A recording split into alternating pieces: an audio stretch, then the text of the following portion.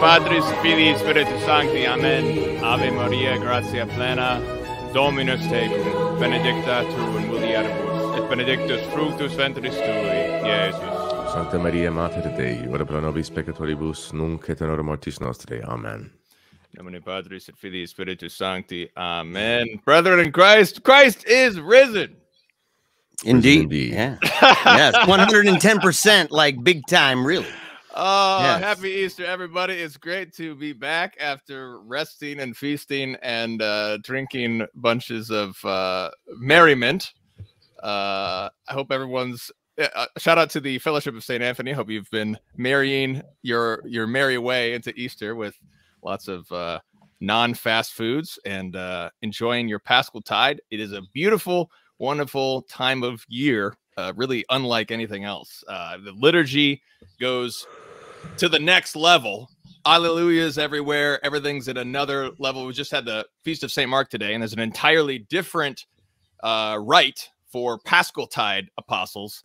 And let me pull up the Litters of the Home here. We've got, I love this so much because this is exactly what we're going to talk about today, which is the theology of Easter. And this is beautifully depicted in Liturgy of the Home in this, because Christ is bringing out of Hades. We've got Adam and Eve here, the old couple here. That's Adam and Eve. And then we also have St. Joseph, who was in Hades because he died before the resurrection. And Christ is pulling them up out of Hades together with all the other saints of the Old Testament. And I love this because he's locking eyes with Our Lady as Christ resurrects. And that it just goes, Alleluia. And we've got the Easter week, and here we are in Low Sunday. So this is the week after Easter. We have all the weeks after Easter. This week we have St. Mark is today. We have the Greater Litanies, so you can pray the Litany of the Saints today. We also have a very big feast to me personally, which is St. Paul of the Cross. We'll have a show on that this week. We also have a very special show today on the Guild, or not today, but later this week we have the Guild Family Stream, which is going to be talking with a Russian Rite Catholic in St. Petersburg, Russia. And we're going to be talking to him about the history of Russian Catholicism and comments on all the current crises with Ukraine from the Russian Catholic perspective. So got a Russian Catholic, Russian Rite Catholic, not Latin Rite, but Russian Rite, Byzantine Rite Catholic in Russia. So that'll be a really interesting conversation this week.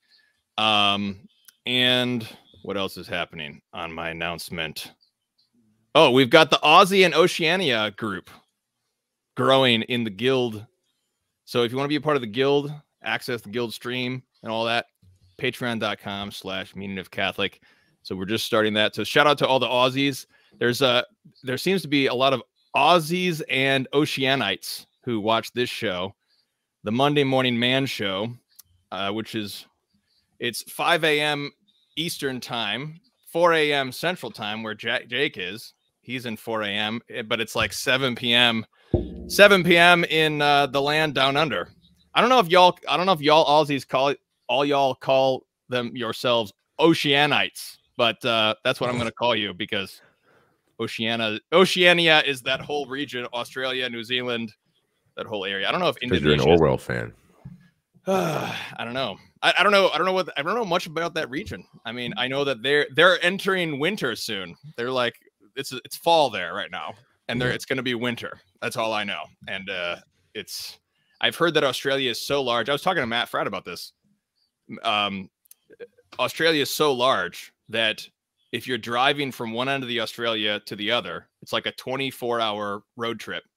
And if you see somebody on the side of the road, you have to stop to help them, because if you don't, they'll die, basically. There's because there's nothing in between, you know, for miles and miles and miles and miles and miles. So it's just you know, that's the outback for you. So anyways, Aussies, if you want to join into the guild to be a part of that. So that's just designed for all Aussies and Oceanites to unite against the communists, unite against the Marxists in very tangible economic ways. We're going to have a show soon with the Aussies about a community in New South Wales region, I think, or Victoria region.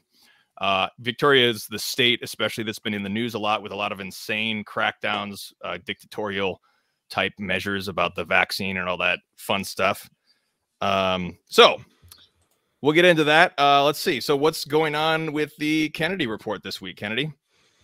I was waiting for some equipment to finally come in, so because we got a new camera and stuff, and I needed a capture card, and of course, you know, Best Buy and Walmart and The Source and all these places just don't have them for some reason, no matter where I go. So I had to order it from Amazon, and it takes like a week because I live in a region where it's, speaking of the outback, it takes about 24 hours just to drive across one province here in the province of Ontario. So Australia's all right, but they're not as cool as they think. You know, they're not as big as they think.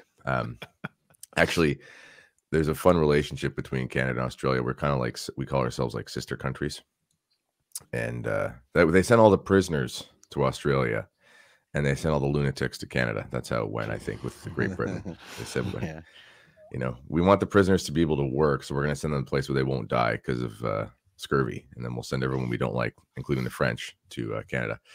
Anyway, so we'll have some videos this week. I don't plan ahead very much with the videos. I just sort of walk my dog and think about things, and then I do a video on it at some point. But one thing I want to talk about, though, this is back to we've been talking about conspiracy theories and red pills, and too many of them. There's this theory about snake venom. I'm not going to say too much because it's YouTube, whatever, but it's been going around, and apparently that's the origin of the whole thing. And it's crazy, in my opinion.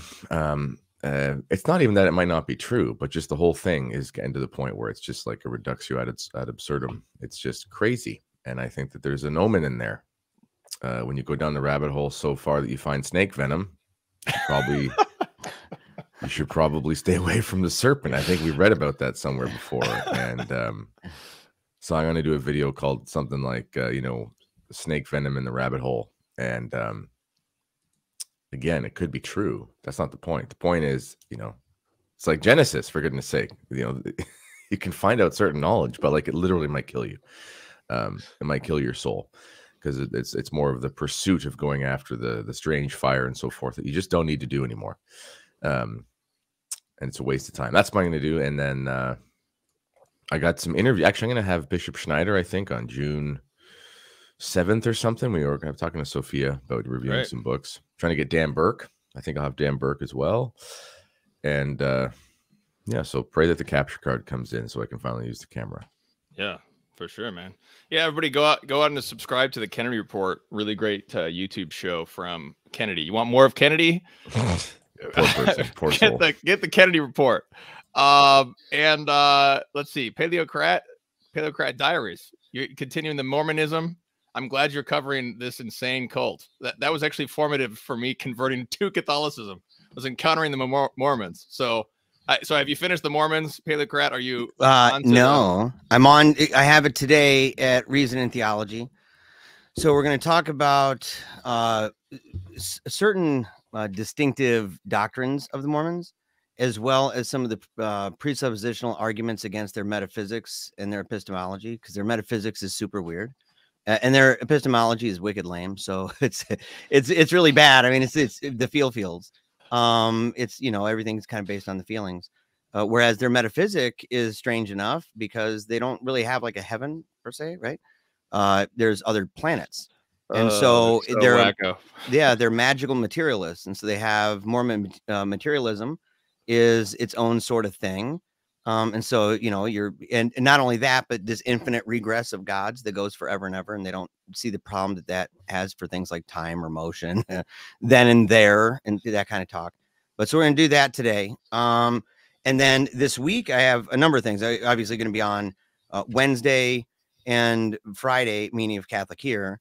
But I think that, you know, I've been doing the cult series, but I think I'm going to interject. I've done it before where I've kind of switched gears for a second, and I'm going to switch gears, I think, and talk about apologetics and eventually talk about atheism, stuff like that. But I want to begin by talking about the methodology that I use and making a strong case for it. Hopefully people at Catholic Answers will tune in. Because they're we're bumping heads, but they won't say my name though. I want them to say my name. So Say my I'm like, name. you keep talking about these people over here, these Catholic presuppositionalists, and I'm like, there's one with a YouTube channel, and it's your boy. So just say it. But anyway, so we're gonna talk about that, and it's gonna be really cool because I'll go through not only I want to talk about Knox first, but talk about his book, The Lost Works, and how he criticizes the very apologetic method that he helped to advance and that he wrote one of the great works for in the 20th century. And he became critical of it at the end of his life. He never finished the book. It's a 4 chapters called Proving God. And he talks about the emergence of a new methodology. And so I'm going to talk about that just as an introduction, but then I'm going to use this book for multi-purposes. So people, if they can see that and they want to buy it, they can. Irenaeus, an Orthodox Apologetic Methodology, a Neo-Patristic Presuppositionalism. I'm using this because the guy who wrote this, number one, it's the best primer, and I can demonstrate easily why it fails being called Orthodox and show that everything else is great, but it falls for the same reasons that his final chapter in this book destroys Protestantism. I mean, it is the most beautiful chapter. It sums it up so succinctly and just pounds away. And I'm going to use that because the man who wrote the book, who was an Orthodox priest at the time that he wrote it, is now an evangelical pastor. And so I'm going to use his arguments against him. And from a Catholic perspective, and demonstrate that the truths in this book find their home, of course, in Mother Church. But also, last thing is this week I have 2 things. I have David Gray. He's interviewing me on Wednesday, and that's going to be at 8:15 Central Time, that fake time that Jake is living in. we love David Gray. Yeah, David Gray. So Great, it's first time I've been on his show, stuff like that. And then I'm doing a speech on Friday. So if you're in town and you want to see that speech, it's a group called the Inquisitors. They asked me to come in and talk about secular age. So I'll talk about the book, How Not to Be Secular. I did I think 11 or 12 part series on it, as well as tapping into the book, which is 700 pages. And I'm not doing that all the way, but I'll take tidbits from it because How Not to Be Secular is a summary of that. So that's my very busy week. Sweet. The Paleocrat, the hammer of the enthusiasts himself. I'm looking forward to the Atheist series. Yes. Fantastic. Thanks, Jeremiah. And now running for county commission. Oh, so, yeah. Everybody vote Yeah. Paleocrat. It's true. I got roped into that, man. Yeah. Vote county commission. Yes. Yeah. Excited for your local political involvement. Yeah. And Jake, what's up with you? You've got next series in your series. What's happening, man? Yeah, well, far less exciting things than Kennedy or his eloquency, the Paleocrat. So you guys have been saying Eastern time this whole. I thought you were saying Easter time. I was like, man, they're just always living in Easter time. I've never heard of Eastern. It's about as close as it gets. We are. Tell me what that is. I don't. Celebratory being Eastern time. It's celebratory. And Michigan is like fake Eastern too. You guys are Midwest. Yeah, you need to join Central Time. No, but in all seriousness. Yeah, we drive like 2 hours or so. We hit Central Time. Yeah, 2 hours west because we have to go south. Is it that far? Well, you have to go to Chicago. Basically, you hit Chicago, which is 3 hours away. If you just went due Grand west Rapids. over the Great Lakes, I mean, we'd be if you're in the low. Oh no, I don't know if is the Upper Peninsula in Central Time at all. It might be. I don't actually know that. The Upper Peninsula is whack. It's actually What? Well, I love it, Upper but it's Peninsula dude, is it's Michigan, not even bro. connected. Yeah, but it's actually You're gonna it was peeled away from another state. I'm glad it was. You're gonna get me riled up if you mess with UP, man. Well, I'm saying that the borders and everything. It's very strange. It doesn't even look like it would. Now we've got an belong to us. inter-Michigan war here. So Jake, you better continue. Okay. Sorry about that. Golly. Part 12 will be this week. Hopefully, I was thinking about it this morning. I was like, man, I should have done it on Saturday because 3:15 Central, the real time, that's when I have to wake up, which I really enjoy actually, because it makes Monday so peaceful. Because after we finish recording and this is dispersed into the interwebs, then I can just chill. I'm already ready for work. So speaking of, in addition to whatever boring church history I can muster, only 2 weeks left of school, boys. 2 weeks left. I mean, that's not true technically, but the seniors, I teach seniors, and they leave May 13th. So I've just got a little bit longer with them, Hey, brother. and then on to other things. Yeah. Fantastic. That's awesome. Excuse me. And I just found out, yes, Michigan, Upper Peninsula, Michigan is in Central Time Zone. I was just seeing if it was Lake of the Clouds, the Porcupine Mountains, one of my favorite places in Michigan, which is in the western region of the UP. Anyways, this is all Michigan stuff. Anyways, pure so Michigan. That legitimizes your Michigan existence. You can rest easy now. Yes, everybody come to Michigan. It's a beautiful place. You won't regret it. Sleeping Bear Dunes was voted like the most beautiful place in America, wasn't it? Paleocrat? Yeah, but Sleeping Bear Dunes, that's not Upper Peninsula. That's true, but it's a beautiful place. I'm just saying. Michigan's I love all of gorgeous, Michigan. man, dude. It's all great. Yeah, I'm constantly promoting. Anyways, yeah, come on, man. We'll go on forever. We'll go on forever. Oh man. See, okay. So today we got a spicy topic that is SSPX critique, which I myself will provide against the SSPX, but I will also say why the SSPX is right. I'm going to say today that the SSPX is right and wrong. At least we're going to talk about this text right here, which is the problem of the liturgical reform, theological study of the liturgical study by the SSPX. And I'm just going to be talking about one section of it, which is if you have the copy, it's page 39 and following, which is this section which is critiquing the concept of the Paschal mystery. So I'm going to get into that in just a minute. But first, before that, I want to set the stage with. So what I'll do here is I have two critiques, which I'm going to be calling the Eastern Catholic critique of the SSPX, because this is very much formed my mind as an Eastern Orthodox Christian. I was in the Greek liturgy for 4 years. I went through Holy Week for 4 years in the Greek liturgy, and when you go through the Greek liturgy, all of Paschaltide, I think you understand this, what I'm going to explain. You understand the Paschal mystery, just in a very popular level, not like we don't have to go into all these deep theological things, but in a very popular sense, the popular piety, which is, so the most common thing with the Eastern Catholics is the Christ is risen hymn, which goes like this: Christ is risen from the dead, trampling down death by death, and upon those in the tombs bestowing life. That was what we just saw with liturgy of the home. So notice what it says: trampling down death by death, and upon those in the tombs bestowing life. So the central victory of Christ in the Paschal mystery is the destruction of death itself, nullifying the power of death. And that's the basic concept of the Paschal mystery. So let me get into this. I'll provide. I'm going to just provide my first critique, and then y'all can. I'll have all y'all's thoughts, and then in my second critique of the SSPX, I'm going to also bring in why is the SSPX correct in an important part of what they say. I think in the second critique. So first critique. First, I want to bring out this excellent. This is Karol Wojtyła, Person and Act. This is his central work.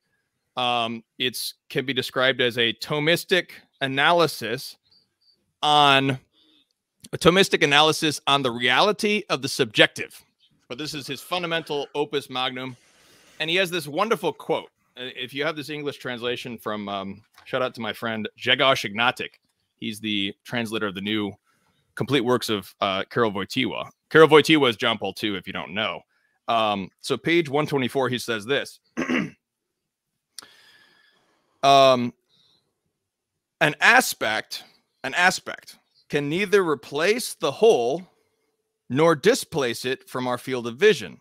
If that took place, we would deal with the absolutization of an aspect, which is always an error in the cognition of a complex reality. Now that's a bunch of gobbledygook, but let me break down what it means. He's talking about a complex reality that has multiple aspects. Complex reality has many different aspects to it. And then he says, if you take one of the aspects and then you absolutize it so that that's the only thing that you say is true about this complex reality, then it becomes an error. But it's a half truth, basically. So you're taking, now in this context, he's talking about the false philosophy of idealism. Idealism is basically the same thing as a subjectivism. You might call subjectivism is where you think about the fact that you have a subjective brain, you can subjectively perceive things, and then you say, well, everything's subjective. There's no truth.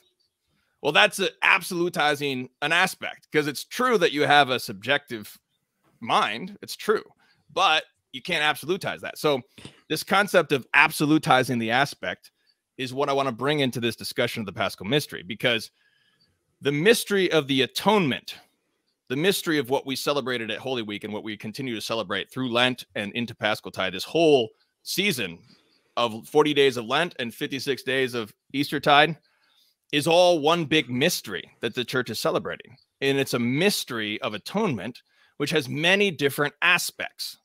And when we take one of those aspects and we absolutize them, then we get close to an error, potentially, if we use that to exclude every other aspect. So what we have is that we have a historical situation that arose because of things in the West where one aspect of the atonement became emphasized to a great degree. What is that aspect? Well, it's the passion of Christ. The passion of Christ, which makes atonement to offer up the justice of Christ's faithfulness to God, to avert the wrath of God, to appease the justice of God, who is offended by the sins of men. This is the normal explanation that you might hear, many Catholics will still hear, to explain the atonement and the Easter Triduum and everything that happened. And this is in Trent, this is in the Tridentine Catechism, Christ made satisfaction. It's based on Anselm, it's based on other authors, it's popularized in... Based on the Bible.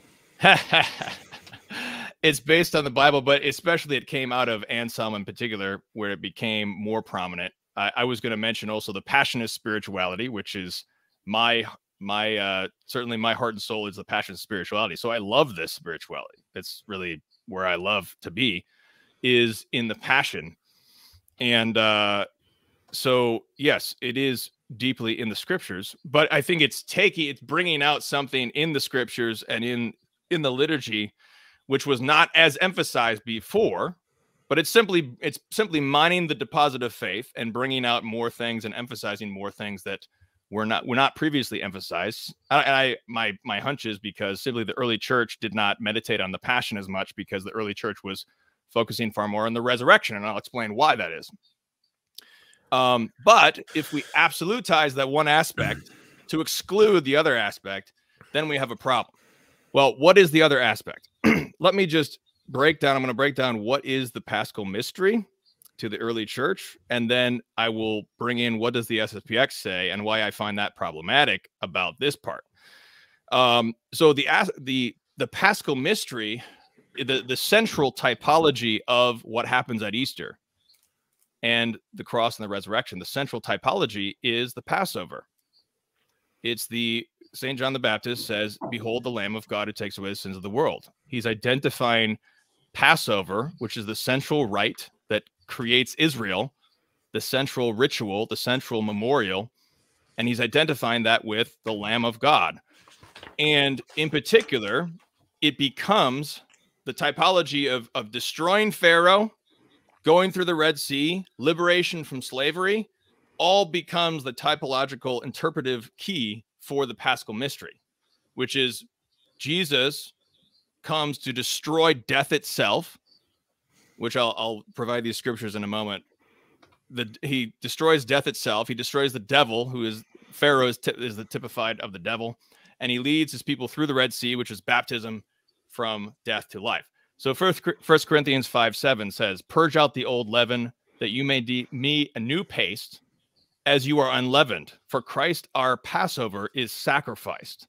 This is the chapter. Now, I'm going to argue all this from the ancient Roman rite. This is all contained in the ancient Roman rite, all this theology. Christ our Passover is sacrificed. Romans 4:25, who was delivered for our sins and rose again for our justification. So if you absolutize the Anselmian view to an excessive degree, actually the Protestants went off the rails. They went hardcore in this direction. They went so hardcore that there's no, among Protestants, there's absolutely no theology of the resurrection. The resurrection has no salvific efficacy. But Romans 4:25 says he rose again for our justification. Well, if you absolutize this in this sort of Protestant substitutionary atonement sense, the resurrection does nothing for your salvation. But Romans 4:25 says it does. 1 John 3:8, the Son of God appeared that he might destroy the works of the devil. So Christ is doing battle with the devil, who is Pharaoh. Hebrews 2:14, that through death he might destroy him who had the empire of death, that is to say, the devil.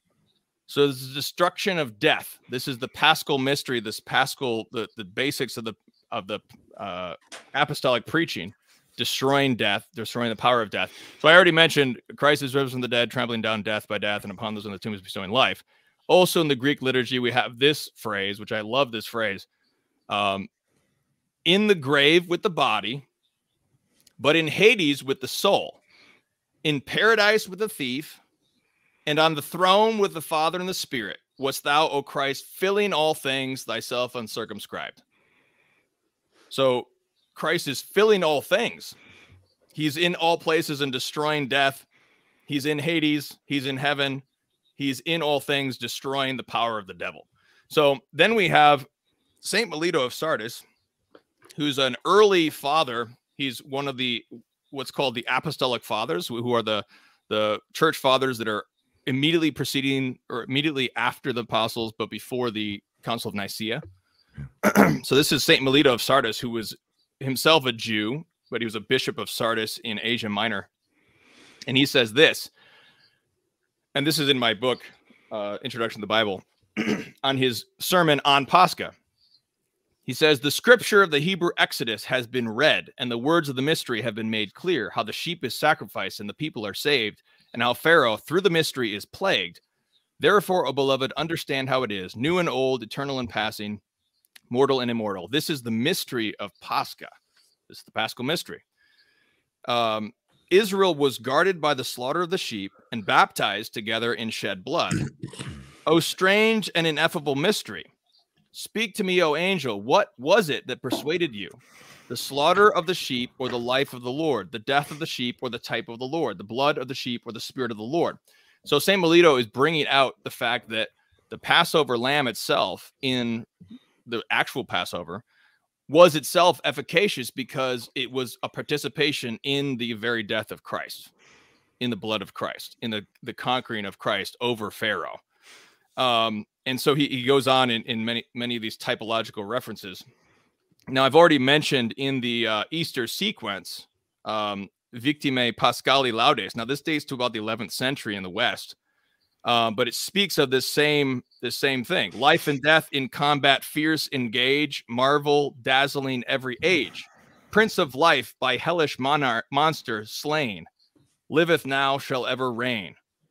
So it's this destruction of death, destruction of the devil, this combat. And then most significantly, we have the Easter. This is an ancient hymn from the 500s in the West. This is Ad Caenum Agnum Providi. So this is the vesperal hymn of the Western Rite. This was later replaced when Pope Urban VIII started messing with the liturgy. But that's another story. So listen to this theology. And this is the typology of the Paschal mystery right here. The Lamb's high banquet we await, the Lamb of God, in snow-white robes of royal state. And now the Red Sea's channel passed, to Christ our Prince we sing at last. The Paschal eve, God's arm was bared, the devastating angel spared. By strength of hand, our hosts went free from Pharaoh's ruthless tyranny. Now Christ, our Paschal Lamb, is slain, the Lamb of God that knows no stain, the true oblation offered here, our own unleavened bread sincere. O thou from whom hell's monarch flies, O great, O very sacrifice, thy captive people are set free, and endless life restored in thee. For Christ arising from the dead, from conquered hell, victorious sped, and thrust the tyrant down in chains, and paradise for man regains. So this whole concept of destroying death, fighting with the devil, destroying Pharaoh, all of this mystery, this Paschal mystery, is in the apostolic preaching. It's in the early church. It's in the early liturgies. This is all the Paschal mystery. These are all this emphasis on destroying death. This is the original emphasis. But then it brings in more and more the Passion, as I said, the Anselmian view, which is just another aspect. It's just another aspect of the same thing. Just when we absolutize it, it becomes problematic. So I have a problem with the way that the SSPX characterizes this. I tried to just spend some time talking about what is this Paschal mystery. Here's what the SSPX says on page 39. The expression Paschal mystery appears only a few times in the writings of the Church Fathers. In the ancient sacramentaries, it appears more frequently, but is used in the plural. In Gelasian sacramentary, it's used once in the singular in the collect of the Holy Week. Now, this is where I have a big problem. SSPX says this: until the 20th century, the expression had no special meaning in the writings of theologians. Yeah, I saw that too. Well, I mean, but they go on. Now, here's the. I'll give you a taste of what I mean to say. The SSPX is correct because they go on to basically say that, hey, they're using this Paschal mystery concept to promote modernism, and that's the SSPX central point. And then they use it to dissect and destroy the liturgy, which is another important point. Those are correct points. But I don't like how they characterize, they sort of dismiss the whole Paschal mystery. They say, well, this is a total innovation. And I say, no, that's not at all a total innovation. You could make an argument that the phrase Paschal mystery, which is what they're kind of making an argument. They're making an argument that the phrase Paschal mystery isn't an innovation. Okay, fine. But the concept of the Paschal mystery is not at all an innovation. It's deeply, as I tried to show just now, it's totally in the Fathers, the Eastern Church, early liturgies, East and West. It's all over the place. The Paschal mystery. It's the central Passover mystery of the apostolic preaching. So I find this very problematic in the sense that it doesn't distinguish between antiquarianism, which is what the modernists do. They cherry pick something from the ancient church and they use it to promote modernism. That's antiquarianism. That's wrong. That's what they're fighting against. That's correct. I love that. That's great. Thank you, SSPX. But then they don't distinguish between that and ressourcement, which is actually, hey, we've kind of forgotten this in the West. Let's restore this concept because we've absolutized this aspect a little bit too much. Let's just enrich our theology, enrich our spirituality with this ancient thing. So I don't like that there's not this distinction here. So that's my critique number one. I'm sure Kennedy has many important points that he wants to raise here. This might be the first time I've ever actually written notes down while Tim was talking. Yeah. Yeah. Okay, so I'll begin, and then I'll try not to be too long-winded, but that's impossible. So, first thing, they do make it clear, and I'm looking at the document here too. Until the 20th century, the expression had no meaning. They said expression, not concept. So they're saying that using the expression Paschal mystery was not a point of particular speciality, which Tim admitted. They didn't say concept. They said expression, so term. Okay. And they also said theologians, and theologians is a distinction. Church, there's the theologians are an actual class of Catholic scholars between around the 1100s, the 1700s or so. What do we call what the era of the theologians is? So they're speaking about an era of study in the church, like 1200 to 1700. Yeah, not about, which is true. There was no special meaning in the writings of that set of Catholic intellectuals. Whereas, of course, you could find the concept earlier on in the church, but the expression, the term, does not have pride of place. So in that sense, it is sort of an innovation. And also, though, the SSPX has demonstrated that they're not opposed to ressourcement, because they actually not just begrudgingly accept the 55 Holy Week, but when you speak to Luis Tufari, you'll actually find that they believe it's in some ways it might be superior, because there are certain aspects that were lost that were helpful, like the washing of the feet. I know everyone cringes because you think of like washing of the feet with the Karen Susan Parish Council thing. But it actually was something that had gone on for a long time in various cathedrals, and it always was a big deal in parts of Rome, for example. It just was never standardized. So, and then also doing the liturgy at midnight was the way that it had been done in the past, rather than ending the vigil at noon, and lots of different things. Anyway, so they're not against ressourcement in the slightest, and as far as that's concerned. Now, I will say it's correct, too, that when you read in Scripture about the Passover, you mentioned basically how in the East it's emphasized that the Passover is a redemption. So you're it is biblical to celebrate this redemption. However, when you look at what happens after the Passover, there's an insistence on being redeemed by this great act. However, the practice liturgically is almost exclusively of sacrifice and atonement.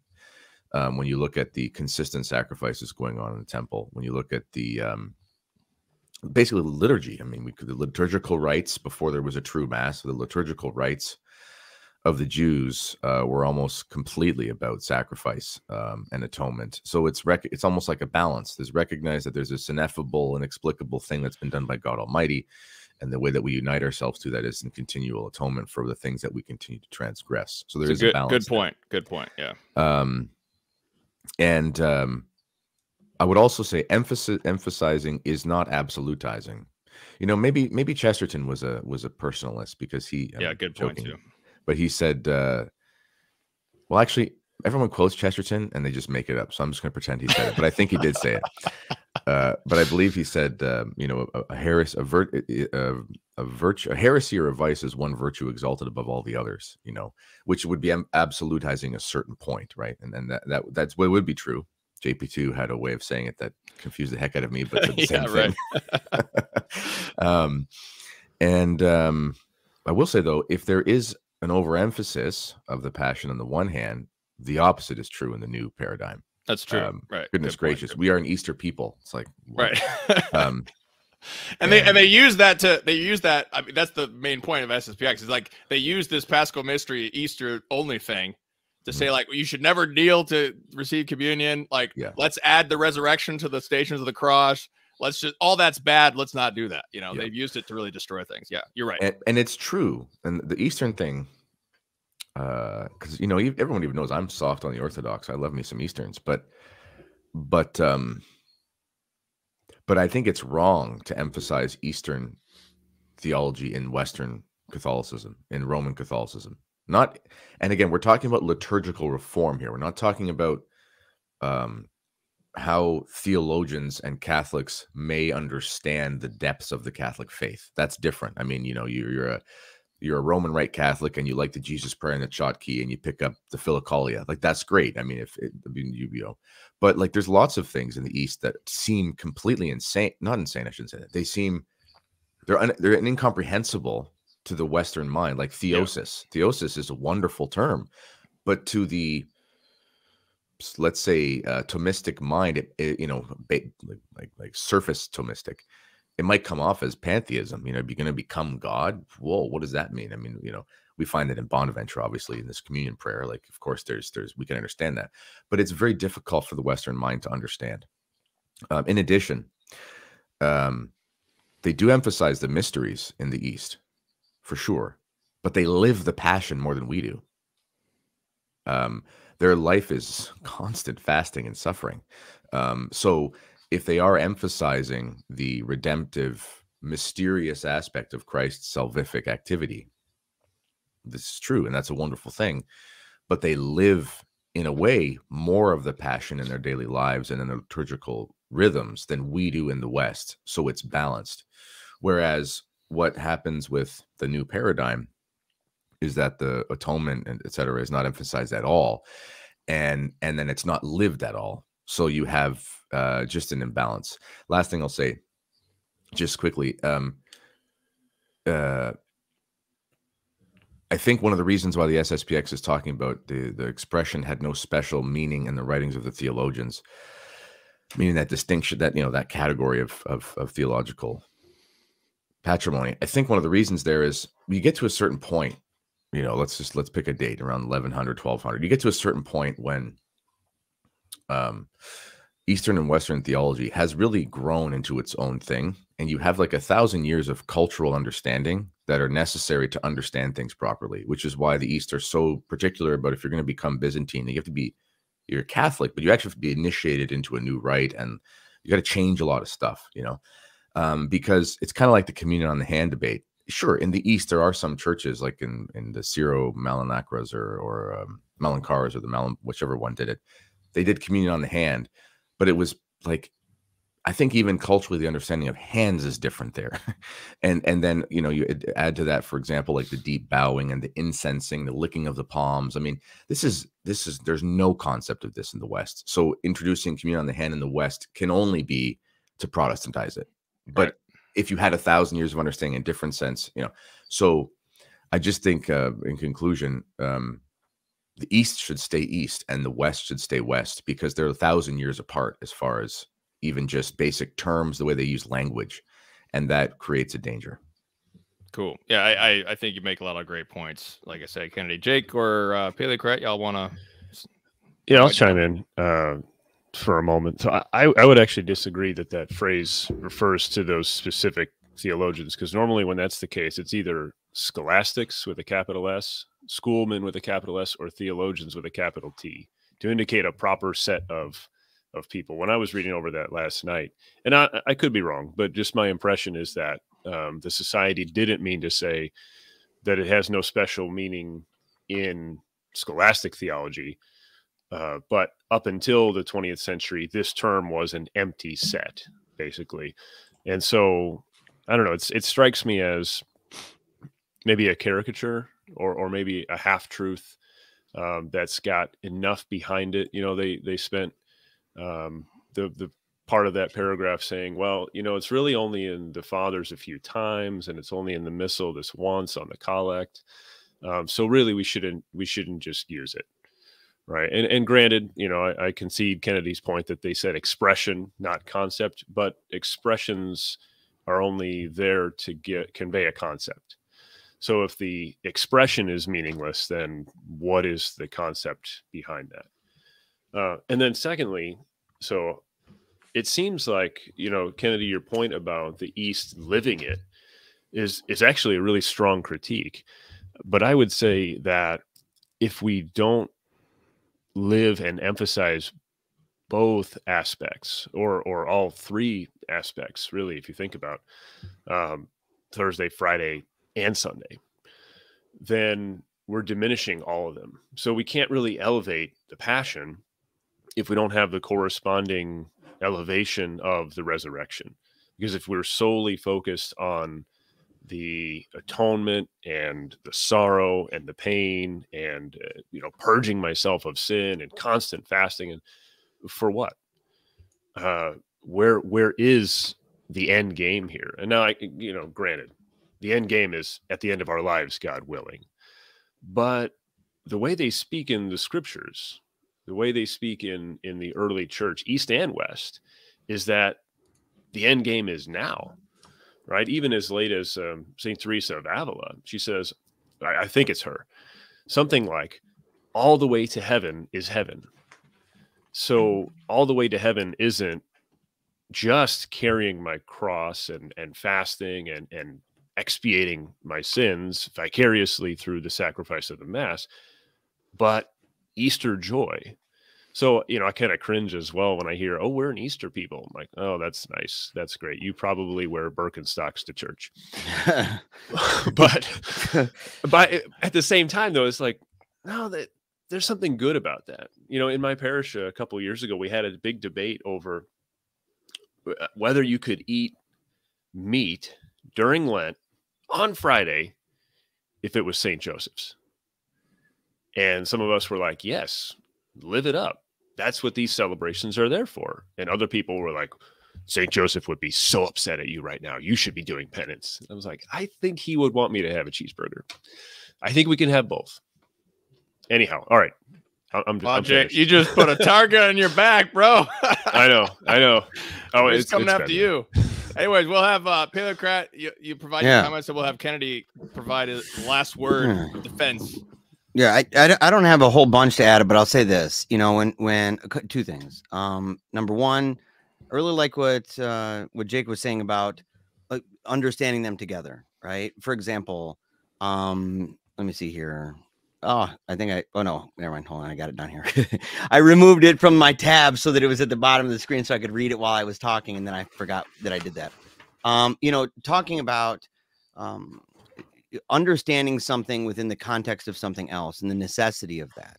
So Frank Sheed, and I forget which book, a guy on the Wolfpack chat was quoting something at length, talking about Catholicism as a system. That we see it holistically, that different parts connect with different parts. It's systematic. And so the idea of the connection between the passion and the death and the resurrection and the ascension. And the issue that she brought up was if you were to have just a plate with eyes on it, but it was not, you had no concept of the face that normally eyes would go into, what would those things be other than weird looking and gross on a plate, right? Kind of an eerie metaphor, right? But at the same time, the imagery is kind of weird.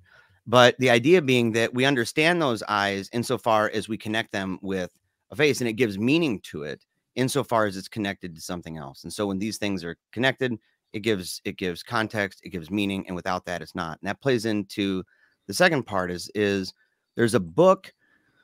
It's called I think it's called The Devil Knows Latin. It's a really great book. And it talks about the need to get back to classics, to get back to learning about Latin. But there's an interesting part of the first chapter, if I'm remembering correctly, about the role of Greek and Latin together on our language, for example. And it was saying, it gives an example of a paragraph and says, now here's this paragraph, common enough. Now let's remove every word that's in Latin and Greek and see what we have left.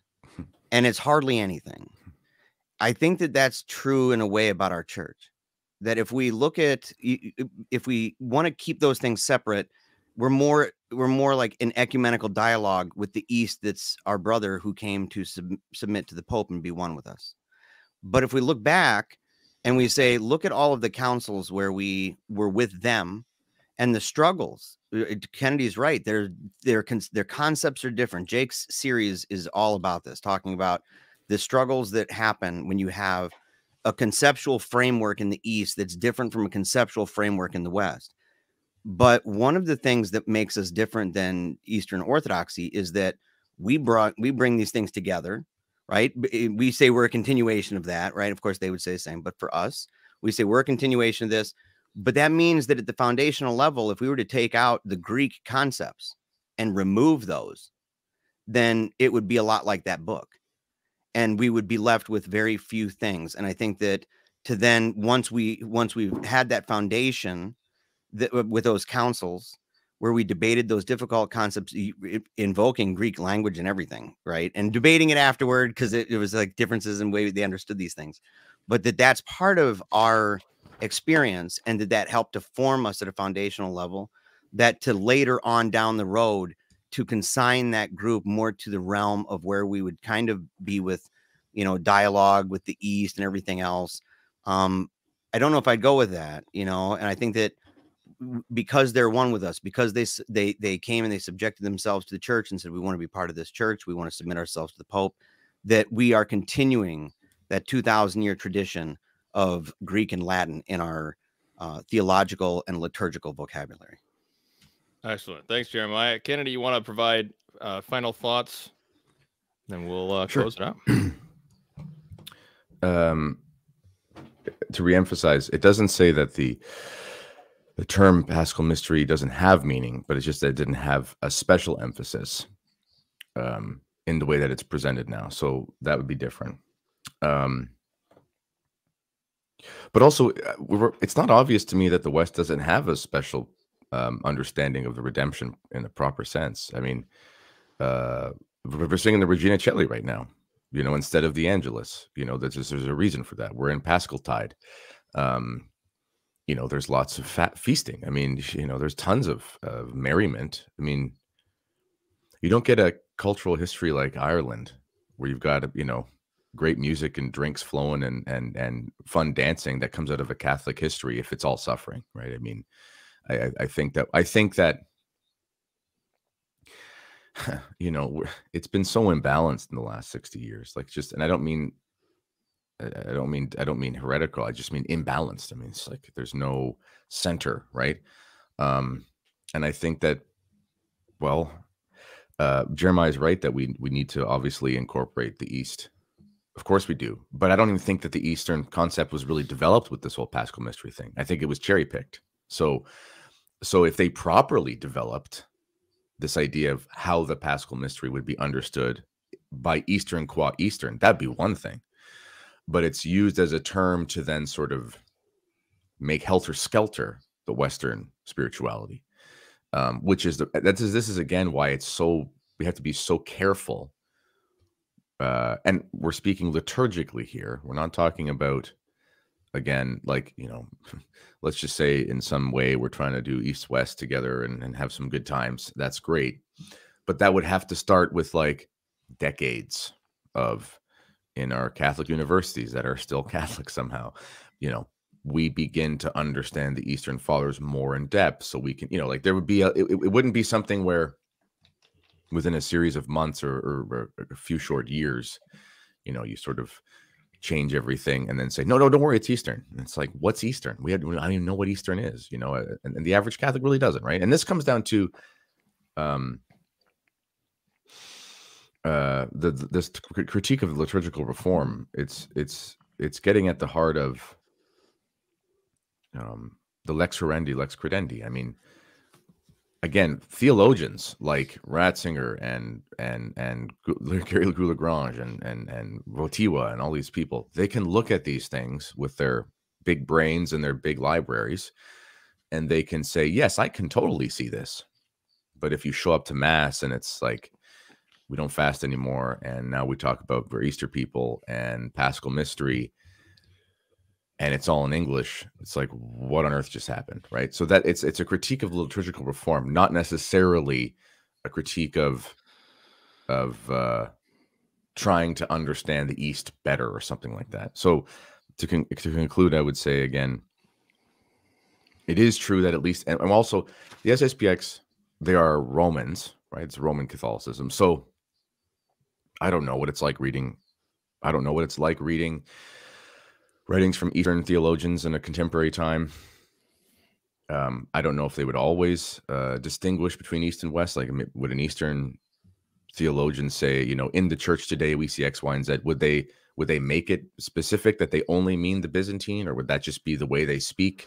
I mean, here the SSPX is speaking as a Roman Rite group of priests about the Roman liturgy. I think it must be understood that they're talking about the Roman context, not necessarily what would be understood. I think that's just, that would just be inside. That's just commonplace. And then lastly, again, I don't think there is no emphasis on, I think this is kind of one of those red herrings from the Vatican II era, is, well, we don't want to be like those doom and gloom. And it's like, well, hold on a sec. We were just drinking and like eating a roast beef and and singing songs about the resurrection. I don't know what doom and gloom. I mean, yeah, Lent was hard, but Eastertide's great. I mean, I think we've always had both. Yeah, totally. I mean, I agree. I think we all agree on many aspects of this. I think that my biggest problem was that the way that they characterize this seemed to dismiss any sort of ressourcemental concept of the Paschal mystery. That's my problem with this section in this text. But as you said, Kennedy, I mean, all your points are spot on, especially when we talk about, I love what you just said about the highbrow theologians and their ivory towers. They can reconcile everything. But then when it goes down into the, common faithful, and everybody talks about we're an Easter people and we don't want to do the stations of the cross, we want to add the resurrection, all this stuff. that I totally, I mean, this is the whole problem with Vatican II is you have theologians who like can reconcile everything. There's no rupture, but then when it goes down to the pastoral level on the ground, it's a disaster. I really liked what the SSPX said on page 50, because this is where I think it's really, really important. What they said is they said the Feast of the Precious Blood, which says in its traditional collect, Almighty and everlasting God, who is his point that only begotten Son to be redeemed of the world, this vows to be appeased by his blood. Grant, we beseech thee, we may so venerate the price of our redemption and its power, be so defended from the evils of this present life, that we may enjoy its fruit forever in heaven. And so true ressourcement is you keep the old tradition and you just add a new one. That's actual ressourcement. But what actually happened with the liturgical reform, which is what the SSPX says, is we just deleted the rest. Like this is there's only 13% of the old mass in the new Novus Ordo. 13%.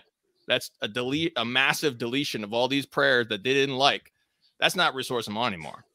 That's just deleting the old traditions and adding new ones. So I think that this is where the biggest problem comes in, is the actual text of the Novus Ordo, which ends up being because of this whole issue, it becomes this problem. But shout out to all the SSPX. Thank you, Kennedy. All the SSPXers who watch this video. We're gonna have another on my series, Benedict vindicates the trads. We'll have Cardinal Ratzinger in this text is recorded. Cardinal Ratzinger made a speech right after this was published in 2001. And in this speech, he actually vindicates the SSPX in very, very important ways. So we're going to talk about that on Benedict Vindicates the Trads this Friday. So stay tuned. We'll get back to that. So we'll provide more of why the SSPX is making an important argument. But in this, I tried to get all the different nuances and everything, all these aspects. So stay tuned for that. Be sure to check out the Kennedy Report. I have the link below for subscribing to Kennedy's channel. Please help grow Kennedy's channel. Share Kennedy's channel, like and subscribe. Make sure that this good stuff grows. So without anything further, I did not prepare an Easter.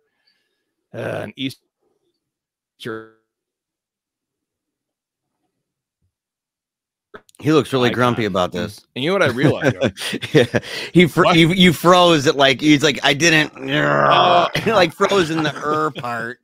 Yeah. That's hilarious. Yeah, that's a good screenshot. Has my audio been okay? I know it's been a little choppy in the video. Yeah, your audio keeps okay. This is the only time it didn't. It's the only time it didn't, man. Okay. Well, you had to realize I want to add to our prayers is Saint Joseph Terror of Demons pray for us, because this show is the Terror of Demons. It's named after Kennedy's book. Y'all need to buy Kennedy's book. If you haven't, buy another one. If you've already read it, buy another one. Give it to a priest, or give it to a father. Give it to another man. Give it to a woman and say, well, this is the type of man you need. Single women especially. This is like you have to measure up to Saint Joseph Terror of Demons. That's what you have to measure up to. If you don't have a man who's becoming St. Joseph Terror of Demons, get a man like that, or give it to your husband, tell him to shape up, whatever. So check out the book, St. Joseph Terror of Demons. But I'm just going to add Our Lady of Victory, pray for us, and St. Joseph Terror of Demons, pray for us. And that'll be especially for the intentions of this apostolate and the needs of all guild members. So let's pray. In nomine Patris et Filii Spiritus Sancti. Amen. Pater noster qui es in caelis, sanctificetur nomen tuum, adveniet regnum tuum, fiat voluntas tua, sicut in cielo et in terra. Panem nostrum quotidianum da nobis hodie, et mitte nobis debita nostra, sicut et nos dimittimus debitoribus nostris, ne nos inducas in tentationem, sed libera nos a malo. Amen. Our Lady of Victory, pray for us. Saint Joseph, Terror of Demons, pray for us. In nomine Patris et Filii Spiritus Sancti. Amen. Christ is risen.